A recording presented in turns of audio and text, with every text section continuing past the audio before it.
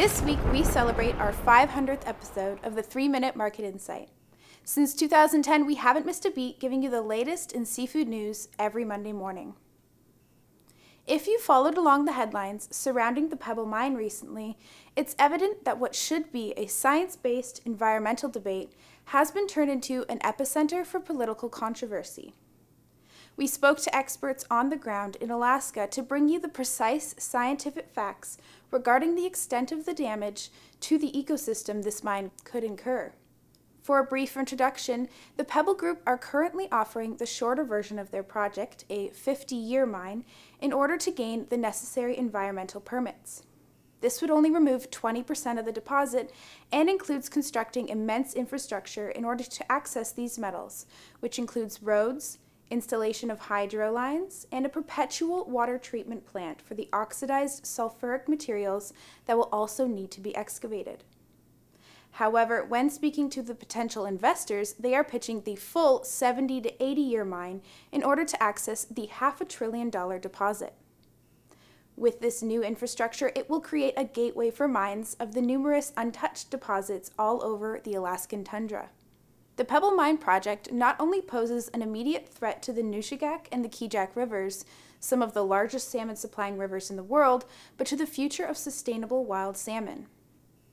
First, we spoke to aquatic and fisheries sciences professor Daniel Schindler from the University of Washington, who explains the exact ramifications this project would have on the Bristol Bay habitat. Their assumption is that they can develop this mine, excavate it, get out all the ore, and then put the waste material back into that pit, close it up, and go away. And they could do all that in 50 years. Well, there's two problems with that scenario. One is that one of the minerals or one of the elements that's most abundant in the deposit is sulfur. Sulfur has basically no industrial value, no economic value, so they're not going to remove it. They will have to store it on site. And the problem with that is that the sulfur there right now is bound up in things like pyrite, fool's gold, and these sort of things, which is very stable and no risk, except when it gets oxidized. And the way it gets oxidized is it gets ground up, exposed to water and oxygen, and it forms sulfuric acid. And then you have a risk of both the sulfuric acid reducing the pH, making it more acidic, in other words, but when you reduce the pH, you make the residual metals more soluble. And then you have this, people call it a toxic soup, and that sounds, overly dramatic, but it's a reality. When you store these sulfur-bearing waste rocks, you produce acids that are battery acid with heavy metals mixed into them. That stuff doesn't go away. It doesn't disappear. It doesn't volatilize. The only way it goes away is by leaking out into the surrounding landscape. The reason Bristol Bay is such a productive place for salmon is because it's a wet place. There's lots of water flowing across the landscape, and it was heavily glaciated during the last major glaciation. And what that did was leave all these gravels on the surface of the land, and that makes water flow everywhere. Yep. That makes it a perfect storm for fish, but it makes it a perfect storm to mess it up via trying to store contaminants on the landscape forever. It's just not going to be possible. Groundwater moves all over the place. The bottom of this, sometimes it's hard to fathom how big this pit's going to be. The bottom of the pit is going to be thousands of feet below sea level.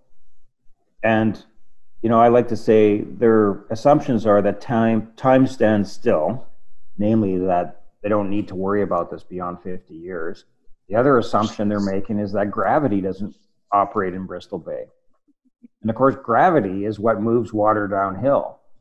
And with all that water comes all these contaminants that the water is going to get loaded up with. Schindler explains that what makes the Bristol Bay fisheries so sustainable is the hugely diverse portfolio effect of the waterbeds. This land has a huge variability in numbers of fish, and when one area is a bust, another will boom to compensate. Unfortunately, when you start wiping out a part of this habitat, that sustainability can quickly erode and fall apart. Bristol Bay, in terms of dollars and cents, depends on what number you use, but the Bristol Bay fisheries are worth between $500 million and $1.5 billion every year. And then you ask, well, how much money is actually put into keeping the system going? And it's a couple $1 million. So if you want to talk about return on your investment, leaving it alone is one of the best things we can do from a purely economic standpoint. Next, we spoke with Bristol Bay Regional Seafood Development Association's Executive Director, Andy Wink, who created an independent study to compensate for much of the Army Corps of Engineers' oversight to get the fisheries' perspective on the potential risks involved not only with the mine site, but the transportation corridor itself. Anytime you're talking about crossing, anadromous streams, there's risk to affect those runs. And so there's a lot of streams that cross that transportation corridor as well. This ore pipeline, we haven't seen a lot of background information on that, about how stable that is, how safe that is. And so if you had a rupture in that as well, that could cause more destruction. Talking about trucks, the copper dust, and it doesn't take a lot of copper in the water to affect salmon's ability to smell and evade predators. There's been quite a few studies on how the prevalence of copper in rivers affects salmon. And if you're spreading that dust out along these creeks and rivers, that could be another thing that could affect salmon survivability and salmon productivity. So I think there's a lot of risk, not just in the mine area itself, but all along the transportation corridor to get this ore out. And they found a very direct correlation between the bigger the structure is, the more material tends to come out when there's a breach. And so because of the size of this, and again, this is the small mine scenario that doesn't appear to be economically feasible, but even under that smaller mine print and tailings dam, it would be about 10 times as large as Mount Polly, and it's pretty catastrophic. In Mount Polly, there was a very deep lake not too far downstream that kind of caught a lot of that toxic material, but that's not the case in this area.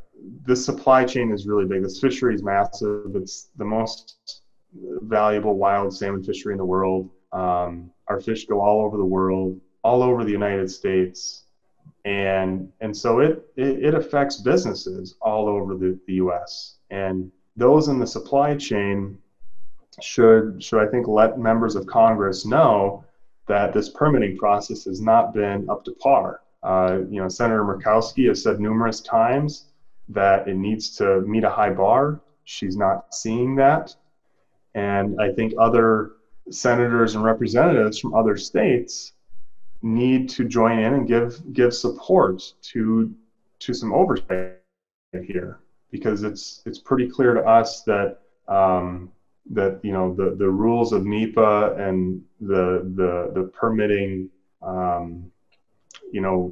permitting requirements around environmental safeguards are not being looked at deep enough for such an important project. And so, when federal agencies don't do their job, it's Congress's job to step in and exercise oversight and make sure that they are following the rules and serving the American public.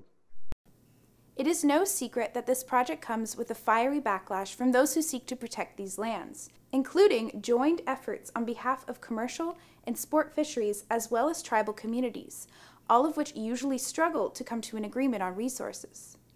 We spoke to Daniel Chayette, VP of Lands and Resources for the Bristol Bay Native Corporation, a for-profit organization whose shareholders are the Native people of Bristol Bay, which has been publicly opposed to the project since 2009, to take a closer look at the social economic effects this would have on the surrounding communities. There are a whole host of reasons why this is moving very fast. None of them are good reasons. And the loser in all this will be the people of Alaska, the people of Bristol Bay, and the salmon fishery.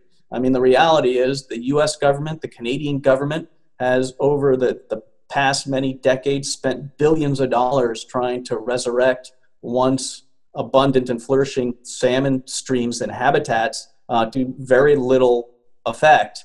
And yet here we have what is perhaps the world's greatest wild sockeye salmon fishery that still exists and thrives, and we are somehow charging forward trying to destroy it. If it wipes out the salmon fisheries, then a subsistence lifestyle that people have lived for thousands of years potentially could be gone. It could be heavily changed or damaged. The commercial fishery is absolutely at risk. That's a commercial fishery that it's going on about 135, 140 years, which is a much shorter time period, but it is the economic backbone of the region. There is, I think, hardly a family in Bristol Bay that doesn't have some connection to the commercial fishery, and all that would change. One of the strengths of this fishery is its reputation and its brand, that this is, these are wild salmon. It is they come from pristine waters. This is the highest quality product you can purchase. Even if nothing goes wrong, the mere fact that you've got a huge open pit mine at the headwaters is going to damage that brand. The tundra where this project would be built is essentially a sponge. There is no disconnect. There's no barrier between surface and groundwaters. This is just the wrong place to have a potentially contaminating, water-dependent enterprise. In June of this year, Pebble Mine's developers began offering Pebble Mine performance dividends that are only paid upon the beginning of construction in 4 to 5 years, and over 700,000 jobs to gather more support from the locals.